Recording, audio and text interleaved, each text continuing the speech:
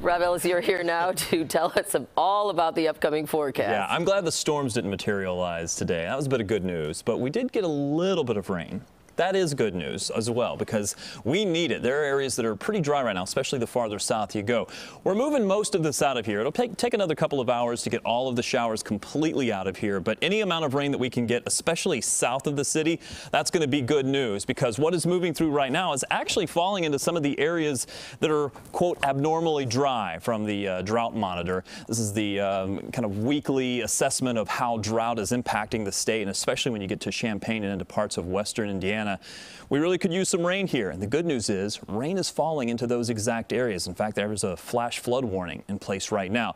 The severe thunderstorm watch that was in place for LaSalle County has now been dropped. In case you missed that, I wanted to let you know. But these showers and storms will continue moving east again into areas that desperately could use the rain.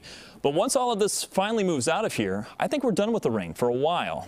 Not good news for those of you that would like to see more rain, but it's going to make for some picture-perfect weather. In fact, I think the weather over the next maybe 3 to 4 days is almost going to be ideal. Temperatures will drop a little bit after we get the clouds out of here, especially once we kick in with some northwest winds, but we should start the day tomorrow with plenty of sunshine, and then by midday we're looking at sunshine and temperatures into the upper 70s. We may just touch 80 degrees before all is said and done, but even through the afternoon, it's just going to be a lot of sunshine and a really picture-perfect day. Keep in mind, we have the Pride Parade tomorrow. CBS Chicago will be there. I think we're 42nd of the 154 entries that are in the parade. Kicks off at noon. We are going to see a lot of sunshine. Sunscreen, make sure you're wearing that. It is going to be a little bit on the breezy side. Keep that in mind as well.